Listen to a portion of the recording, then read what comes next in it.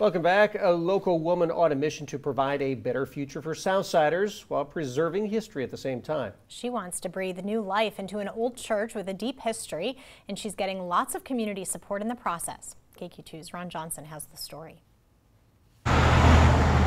First Baptist Mountain Union was the church that I was born and raised in. For Brittany Boggess, this old church along King Hill Avenue, welcoming people to the South Side, has always held a special place. I was blessed in that church.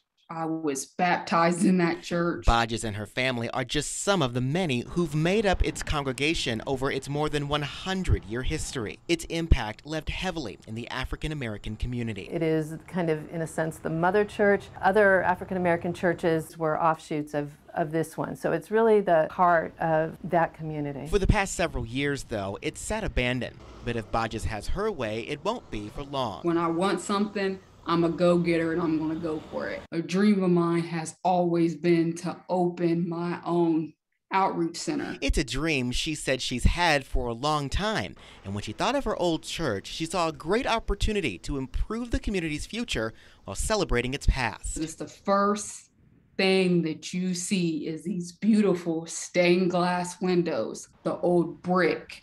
I felt that it was God's way of telling me this is how you're going to give back to your community. Word of Boggess' story has spread fast, and she's received lots of local support, most notably St. Joseph's Landmark Commission, who've officially named the building historical. Preservation planner Kim Schutte said the designation is about recognizing the impact of Black people and Black culture in St. Joseph. It's always been about 15% of the population, going clear back to Joe Rubidoux time. And yet it's a history that we don't talk very much about, we don't know very much about. I'm pretty passionate about the idea of changing that. Saving this building is a step toward recognizing the history of that community. Ron Johnson, KQ2 News. Boggess says she hopes to have the outreach center open within 2 years. She says many have found ways to donate to her cause, and if you would like to do so, we have a link to this on our website at kq2.com.